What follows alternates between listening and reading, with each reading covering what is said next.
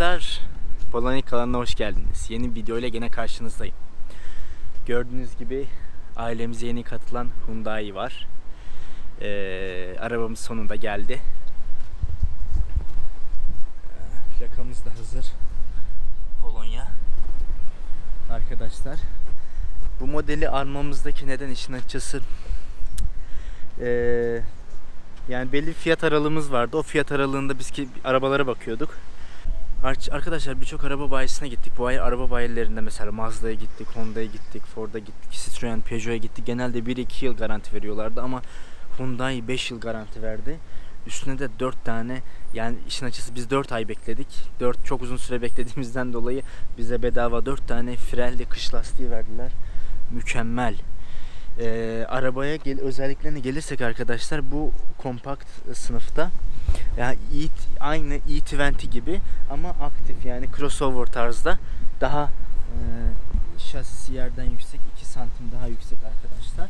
Dışarıdaki çizgiler ve raylar Jeep tarzı hava vermiş. İşin açısı ne büyük kar ne küçük kar, hem de dışarı style'ı Hyundai Tucson'u andırdığından dolayı çok hoşuma gitti ve fiyat bakımından da gerçekten çok uygundu. İşin açısı arkadaşlar, bu araç otomatik, 140 beygir gücünde arkadaşlar. LED farları var. Adaptif cruise kontrolünden tutun, bu farlar direksiyon yönüne göre de değişiyor. İşte Hyundai, işte ön tarafında ızgaraları arkadaşlar. Gerçekten önü muhteşem duruyor. Burada sis farları var. Mesela arabanın anahtarını alayım, size göstereyim arkadaşlar. Arkadaşlar, arabada hala plastik araç kokusu var. Gelin size anahtarı göstereyim. Böyle kapattığımızda gördüğünüz gibi aynalar kapanıyor. Geceleyin de zaten şu an belli değil ama ışık da açık kalıyor arkadaşlar. Mesela açalım. Normalde gündüz olduğundan ışık yok ama genelde gündüzleri ama geceleri ışığı da açık kalıyor. Yani bir de arabayı kilitledikten sonra belli bir saniyesini ayarlayabiliyorsunuz, 10-20 saniye kadar. Işığı açık tutuyor mesela, düz yolda gidiyorsanız hem size yoldaş oluyor diyebilirim. Arkadaşlar, 16 inç çelik jantlar var. Gerçekten konfor odaklı, mükemmel jantları var. Frelli lastikler verdiler yanımda. Burada bumper dediğimiz böyle plastik tarzda çizgileri var. Açılır kapanır aynaları var arkadaşlar. Hem de sinyal de buradan görebiliyorsunuz. Burada çelikten bir tane benzin deposu yapmışlar. Bu arada arkadaşlar, araç benzin 140 Newton 140 at gücü mü diyeyim? Evet, horsepower gücünde. Yaklaşık ortalama biz 200 zlotylik benzin koyduk. İşte bilgisayarında 900 kilometre gidebilirsiniz diye yazıyor ki bana göre çok iyi bir rakam. Gerçekten 140 beygirlik bir araçta mükemmel bir değer diye düşünüyorum. Benzinli araç arkadaşlar. Özellikle istedim atik olsun diye. İşte burada anten yeri var, rayları var. İsterseniz ekstra bir bisiklet veya başka şeyleri taşımak amacıyla ekstra şeyler alabiliyorsunuz. Arkadaşlar, gördüğünüz gibi arka tarafı Tucson'la birebir muhteşem bir arka tarafı var. Yani gelin açalım. Gördüğünüz gibi böyle aynaları da açılıyor bu arada. Gelin göstereyim. Arkadaşlar, bura bagaj hacmini bilmiyorum ama bagaj hacmi, yani sınıfının ihtiyaçlarını karşılar biçimde bulunmakla birlikte arkadaşlar, burada ekstra küçük bir yeri bulunmakta ve bunun altında da tekerlek yeri bulunuyor. Arkadaşlar, normalde bu araç çok uzun sürede üretiliyor. Çok da az üretildiğinden dolayı çok bekleme süresi var. Ondan dolayı genelde insanlar bu aracı almayı tercih etmiyorlar. Genelde i20 veya sedan versiyonlarını alıyorlar arkadaşlar. Genelde gelin bunu aşağı koyuyorum. Bir tane torbamız vardı. Size arabanın içini göstereyim. Arkadaşlar, bu arka tarafında burada işte bir tane elektrikli cam kontrol edebileceğiniz yer var. Kumaşı deri değil, normal kumaş. Bu arka tarafta gözü var. Burada klima gözü bulunmuyor arkadaşlar. Arka tarafa geçiş yok maalesef ya da kolluğu yok ama gerek de yok işin açısı. Gelin bir oturayım size göstereyim arkadaşlar. Arabamız böyle. Normal tarzda ama gerçekten havadan yüksek gözüküyor. Yani i20'ye göre ve daha çok bu SUV havası katmış biçimde. Mükemmel. Hiç arka tarafında işin açısı oturmadım. Ama bu benim standart oturma pozisyonunda olup gerçekten mükemmel bir genişliği var arka tarafta. Arkadaşlar işte burada ışığı var. Ön tarafı böyle arkadaşlar. Burada bir tane kolçuğu var. Göstereceğim zaten de. İşte şöyle göstereyim. Böyle baş mesafesi var arkadaşlar. Ve içerisinin ses izolasyonu mükemmel. Ne dışarıdan ses duyuyorum ne içerideki sesi dışarı veriyor. Gerçekten ses izolasyonu çok güzel. Motorun sesini duymuyorsunuz. Hele motorun sesi de öyle derinden geliyor ki hoş tad bırakıyor. Gerçekten hani motorun sesini dinlemek bile bir o kadar güzel. Arkadaşlar bilmiyorum görüyor musunuz? Burada bir tane küçük bir gözü var. O küçük güzel işin açısı yarım litrelik su değil de 300 milimlik kola tarzı şeyleri kullanabilirsiniz. Ama normalde eğer çocuklu değilsiniz, mesela benim çocuğum yok, 2 kişilik için, hani küçük aileler için gerçekten mükemmel, kesinlikle öneririm. Bu arada arabanın kapılarını tam kapatamıyorum. Çünkü burada lastikleri var. Lastikleri daha yeni olduğu için biraz alışması lazım. Biraz zorlamam lazım arkadaşlar. Gördüğünüz gibi arkadaşlar burada kilit var arkadaşlar. Bu da bebek kilidi herhalde bildiğiniz üzere. Bunlar otomatik. Arka ön camları kontrol etmek amacıyla. Bu dikiz aynalarını kontrol etmek amacıyla. Bu da içeriden mesela park ettiğinizde mesela dikiz aynalarını otomatik kapatabiliyorsunuz. Gördüğünüz üzere. Ve açıldı.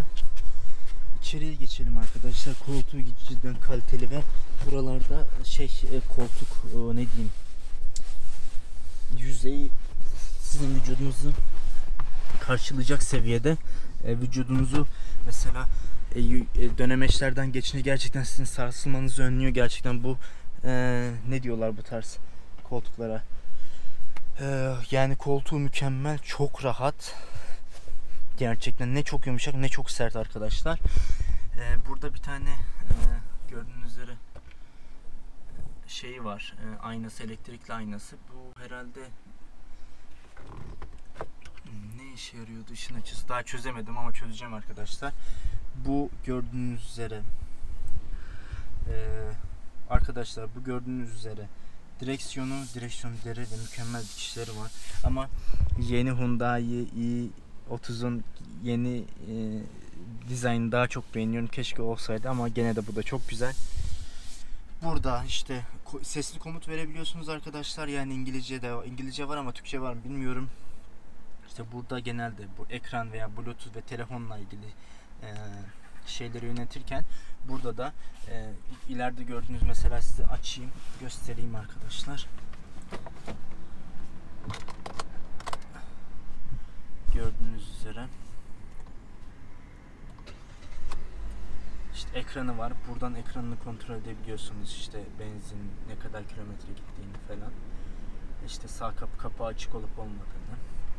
Onun haricinde gördüğünüz gibi bir Android bir ekranı var. Görüyor musunuz bilmiyorum. Şimdi ekranı açılacak. Arkadaşlar otomatik, gördüğünüz gibi. Çok rahat kullanım var. Gerçekten bu klima yeri mükemmel yapılmış. Hissiyatı, yani piyano tuşları çok güzel. Hissiyatı mükemmel. Yani plastik hissiyatı var ama gerçekten çok hızlı basma tuşu çok narin.